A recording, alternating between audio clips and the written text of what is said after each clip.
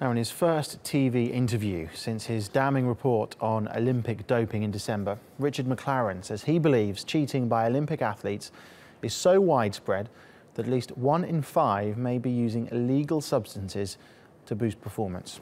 Dana Lewis reports. Just didn't know how to process and handle the information. In his first TV interview since his jarring report on Olympic doping in December, Richard McLaren has said he believes cheating by Olympic athletes is so endemic that at least 1 in 5 may be using illegal substances to boost performance. Studies by sociologists and others suggest that somewhere around 25 to 30% of athletes are on some kind of prohibited substances. 25 to 30% of athletes cheating. Do you believe that?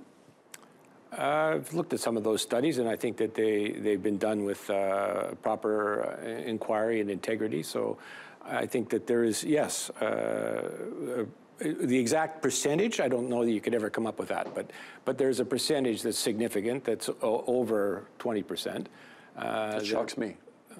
It is shocking.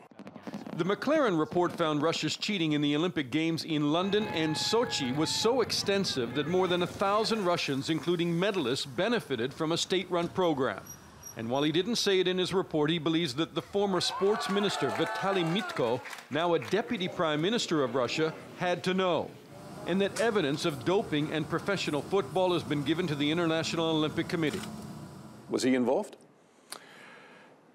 You can't run a ministry of the size of the Ministry of Sport and have a deputy minister engaged in the disappearing methodology without having knowledge. At least at the minimum, you've got to have administrative knowledge. I have some evidence that connects him to some aspects related to football, but I don't have any other evidence beyond that. Evidence linked to football in terms of doping of athletes? Yes. McLaren says he maintains the doping in Russia was state-sponsored, but there is no evidence linking the cheating to President Putin or his inner circle. But evidence of doping in football and other professional sports, says McLaren, has been passed on to various international sports federations. It is one of the reasons there are questions whether Russia should host World Cup football in 2018. Dana Lewis, TRT World, London.